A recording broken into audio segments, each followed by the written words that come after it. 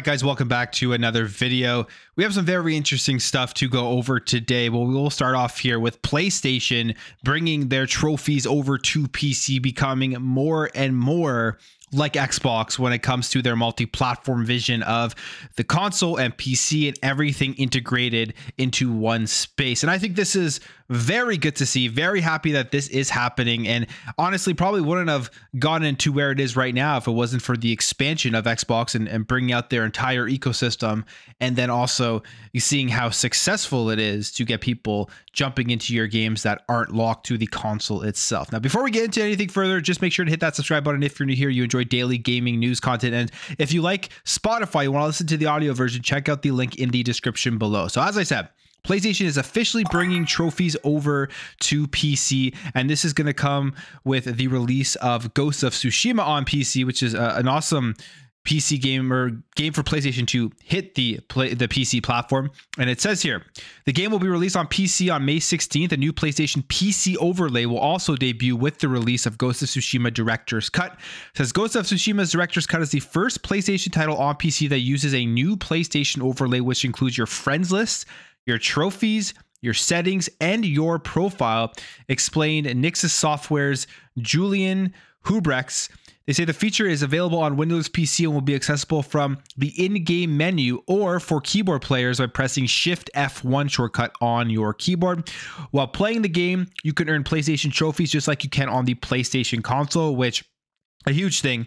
I mean, I know for myself why I love Xbox app on PC and why I like playing games that potentially are on Steam as well that I could go out and buy for very cheap. But if they're in the Xbox app or they're in Xbox Game Pass, what I like about that side of things is that you just get that full integration of your achievements and it continues all in one place. So that's great to see here with PlayStation, that if you do want to continue to track your trophies, no matter if you're playing on the PS5 or if you're playing on PC, that will continue. It says Ghost of Tsushima's Director's Cut on PC shares the same trophy set as the game on PlayStation 5 consoles. In addition, the PC version also has full support for achievements on Steam and the Epic Games Store. I mean, that's the same across both ecosystems now, which is cool to see. It says to make use of the feature like trophies, friends list, and crossplay, you could sign in with your existing account for PlayStation Network or create a new account. The use of PlayStation Overlay is optional for both the single player experience and Legends mode. So there you have it. This to me is the first step to the full PlayStation launcher, the full PlayStation Store on PC, where you're going to be able to play everything you have on PlayStation across both platforms, and everything will be integrated into one place. And I think that's a great thing to see. I think that's a smart move by PlayStation. I'm happy to see them taking this step forward by becoming more multi-platform, by not locking everything to the console itself and giving people that full experience, that no matter if you're on the PC, no matter if you're on PlayStation, whatever screen you're on, you're still going to get that full PlayStation experience, which is currently right now what has happened with Xbox over the last number of years. When you have the Xbox app, you get that full Xbox experience on your PC, you get your friends list, you get your achievements, you get everything tracked across both places no matter where you play. So really happy to see this coming to Ghost of Tsushima, but to me, this definitely signals a way more full integration with all of their games coming out in the future. Now, on top of this information, we also got the system requirements for the game. You'll be able to range from playing at 720p 30 frames per second all the way up to 4K 60 frames per second. And of course, to get the 4K 60 frames per second, you will need an RTX 4800 or an AMD Radeon RX 7900 XT as your GPU. But all these specs are there to check your system requirements to see how you will be able to actually experience Ghost of Tsushima. So some great information there from PlayStation, and just from an overall gaming perspective of more integration and being able to track your stats no matter what platform that you are playing on. Now, when it comes to a game that is releasing on the PS5, which is a first-party Xbox game, it's Sea of Thieves. Sea of Thieves is wildly successful. Now, we originally had seen that they had about 30 million players that had jumped into the game, and now we can see that Rare has reached 40 million players ahead of the PlayStation 5 release. It says here that The Microsoft-owned studio Rare announced the new player milestone on Wednesday ahead of the launch of Season 12 and the PS5's release on April 30th. As I say, 40 million players across Xbox, Windows 10, and Steam is an amazing milestone to be able to talk about.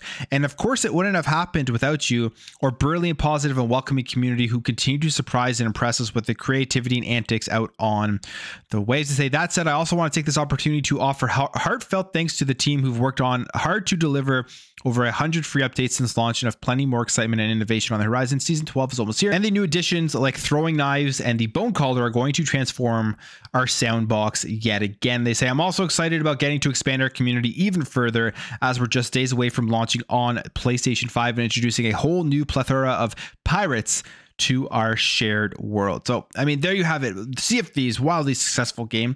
And it's funny that people still look at this game as anything but extremely successful. 40 million players is huge. And when this first launched, probably wouldn't have thought it would have gotten this far. It was definitely a risk that Rare was taking, that Xbox was taking to develop this game, and it has absolutely paid off. The question for me here is, with the PS5 release on the horizon, what are they going for here? Like, what is their metric to measure the success? How many more players do they need to get into this game for it to be successful? Because I'm sure we've been hearing about all of the rising costs in game development and how much it's almost very difficult now to make a good ROI. You really need to get tons of people playing and buying the game. But Sea of Thieves, I would imagine, has made tons of money, and the ROI on this game is very, very good. So it's interesting that putting this on PS5 was one of those 4 games. How much more is Xbox looking for here, and how are they going to measure the success? Because as we know at the business update, they said they're looking at these 4 games, they're going to measure the success of them, and that will help them decide what they do going forward for more games coming onto the PlayStation platform. But clearly, Sea of Thieves is going to be popular on PS5.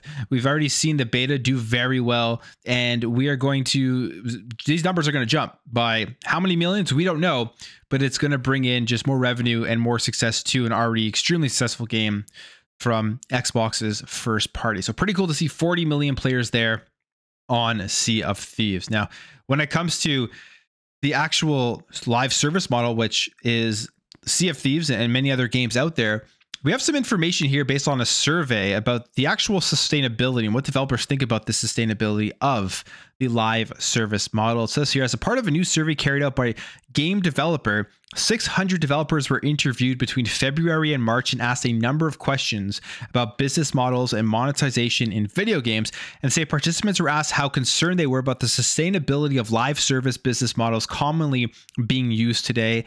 Of the developers asked, 39% said they were somewhat concerned, 31% said they were very concerned, and a quarter said they weren't concerned, while the remaining 4% did not know. So this is basically here showing that 70% of all of these developers are actually worried in some way about the live service model. You can see here the survey and how it was given sustainability of live service games, and they kind of break down the different answers. They say our loss of interest from players and increased competition are the major drivers of sustainability concerns. So developers right now are looking at the live service model, and they're wondering if they're going to be able to keep up, and if this is something that will allow the games industry to be sustainable and to thrive. And I mean, to me, when you look at games as a service and live service overall and multiplayer, it's a select few games that really get all of the players, and people continuously play those games over long periods of time. I mean, we're looking at Sea of Thieves, just now 40 million players. People have been playing that since 2018.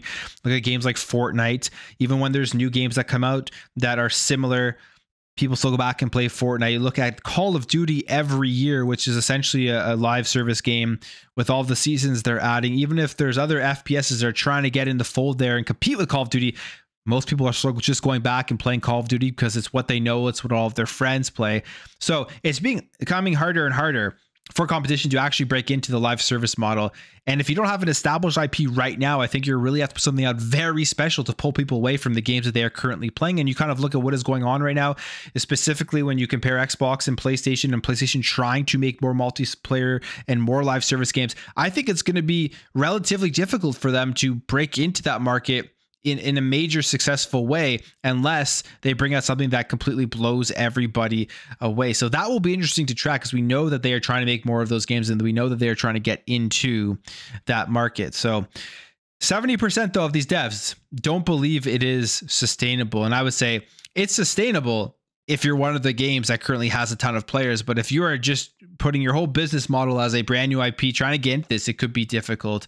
I think it would be great though to see more competition and people going across different types of games to kind of elevate everything that is currently out there. In fact, X Defiant is having their test right this weekend, which I think could be a competitor to Call of Duty. But how much success will a game like that have when it does officially release? With all of the people who play Call of Duty every year, that will be another thing that will be cool to track and see how that does all play out. Okay, let's talk about World of Warcraft, because one of the things when it comes to World of Warcraft is it now being an Xbox first-party game. You would think they're going to launch it into Game Pass and they're going to launch it on console, something that I've been saying for a while that they absolutely should do. It will just open up this game to more people.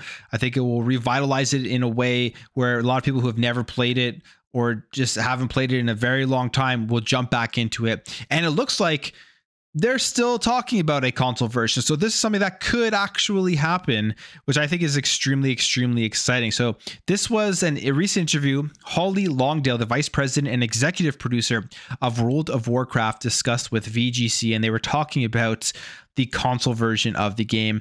And here's what Holly says. We've got these three expansions and we're so excited about them. But yeah, of course, it would be very insincere to say that we're not. Like, of course, we're talking about that. We are Microsoft now. Now, on top of that, she also discusses what it's been like so far being under Microsoft, because that is a big change. Of course, now they haven't been there very long and things could evolve more in the future. But as of right now, she has some good things to say here with the acquisition of Microsoft. She says, if anything, it's just been helpful. We've got time with Helen Chang from Mojang and we're sharing information. So it's almost as if we have access to what worked for them. We got to speak to the Elder Scrolls Online team and share what we're up to and what's been working. It's almost like we get a benefit. There's no one asking us to do anything. World of Warcraft is doing very well and they're very proud of it, of what's we've been able to accomplish. So it's almost like just let it be and let it keep being awesome. They've been tremendously supportive and it's like, let Blizzard be Blizzard. So there you have it. I mean, that isn't, again, surprising. Kind of what we've heard and what we've seen, and everyone who's talked about this within Microsoft have been consistent with their messaging of how their studios have actually been operating within Microsoft after acquisition. Now, you could argue and say, well, what else are they going to say? They're not going to throw the company that owns them under the bus, but it's what we've seen with Bethesda. It's what we've seen with other first parties.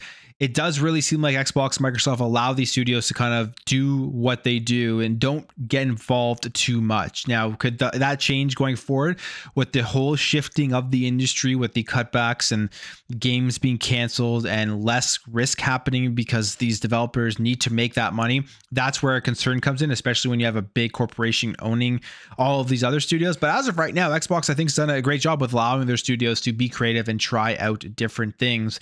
And Blizzard being Blizzard, that's probably for the better. I'm sure there are things at Microsoft and Xbox that they could offer to them to help them improve, which they do mention here, which is another cool thing when you have all these studios working together, is you get the technology, you get the IPs, you get the knowledge, and you get to put that all together and learn from the different studios out there. So maybe Blizzard will take those learnings and improve on World of Warcraft. But the end of the day, I hope the biggest thing that they do by now being a part of Xbox and now being a part of Microsoft is release a console version of World of Warcraft. It just makes a ton of sense to me. It really is a no-brainer. I wonder how much development time and how much effort would actually have to go in to transferring this game over to the console platform. All right, jumping over here, just a quick update on mouse and keyboard support that Xbox has now brought over to their Xbox Cloud Gaming. They've added a bunch more games here that actually will have mouse and keyboard compatibility. We have City Skylines, Mayor's Edition, City Skylines Remastered, House Flipper, Inkulinati, Mountain Blade 2, Bannerlord, Narco, Puku Niku, Quake, Quake 2, Slime Rancher 2, State of Decay 2, Terraria, The Sims 4, and Valheim. All of these games now, if you were to go into your browser, you were to go onto the Xbox app and jump into Xbox Cloud Gaming, you won't actually have to connect a controller now to play these. You can just play via your mouse and keyboard. Cool to see them adding more games, and I expect this to continuously happen as the months go on. As Game Pass announcements come out, they will keep adding mouse and keyboard support to a bunch of Xbox Cloud Gaming games. Jumping over here, we got a couple more confirmations about release dates for 2 new Xbox Game Pass games, 2 day 1 games, and that is Little Kitty Big City and SteamWorld Heist 2. These were both shown off at the Nintendo Indie Direct, where they show off a bunch of indie games coming to the Nintendo Switch platform. But now we know when these two games that are releasing on the Nintendo Switch are also coming over to Xbox Game Pass. You have Little Kitty Big City coming out on May 9th, and then you have SteamWorld Heist 2, which will be coming out on August 8th. So those are both games coming over to Xbox Game Pass, day and dates. And now we know their actual official release dates, which is kind of interesting that this is how we figure out a lot of these release dates for indie games specifically, is when they are shown off at other showcases. They announce the release dates there where you have to go out and pay full price for them. But then they're also coming over to Xbox Game Pass. But that's it for me, guys. I will end the video there. If you did enjoy this video, make sure to hit that thumbs up. If you are new here, hit that subscribe, and I will catch you guys in the next video.